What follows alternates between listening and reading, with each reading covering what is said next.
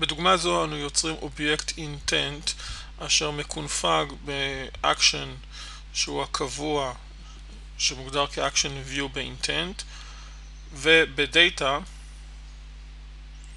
שהינו כתובת ה-URL הספציפית הזו.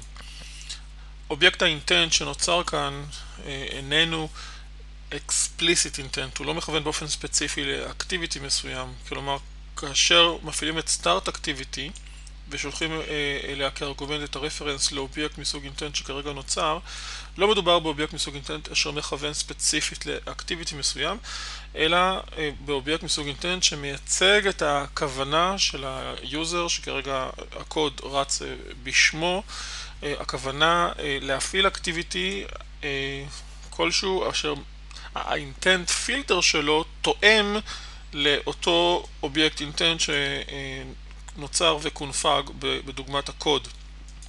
אובייקט ה-intent שנוצר כאן, באופן שהוא נוצר, יגרום, כאשר נשלח את הרפרנס אליו למתודה startActivity, יגרום להפעלת האקטיביטי אשר מתפקד כ-Web Browser באותו מכשיר שעליו התוכנית רצה. אם יש יותר מ-Web Browser אחד, אז היוזר יקבל את האפשרות לבחור איזה מבין ה-Web Browsers הזמינים הוא מעוניין להפעיל. אם יש רק אחד, כלומר אם יש רק אקטיביטי אחד שהאינטנט פילטר שלו תואם לאינטנט שנוצר כאן, אז אותו Web Browser אחד ויחיד הוא זה שיופעל. בואו נריץ את הדוגמה ונראה כיצד היא עובדת.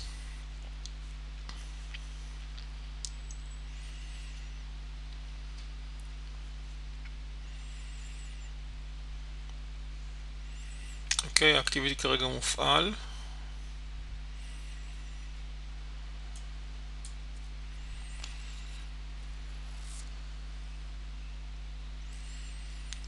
והתוצאה שאנחנו מצפים שתתרחש היא הפעלה של ה-Web Browser Activity על מנת להציג את האתר lifemichael.com.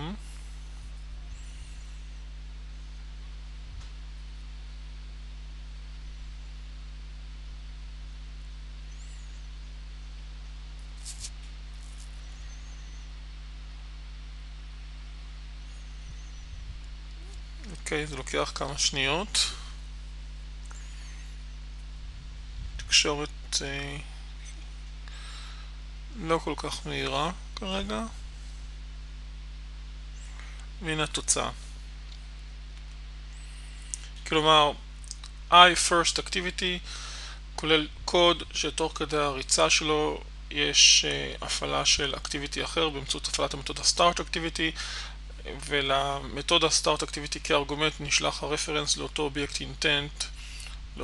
intent שהוא למעשה implicit intent, הוא לא intent שמכוון ספציפית לאקטיביטי מסוים, הוא intent שקונפג כדי לייצג את הכוונה של היוזר להפעיל תוך אקטיביטי אשר מסוגל להציג את כתובת ה-URL הזאת.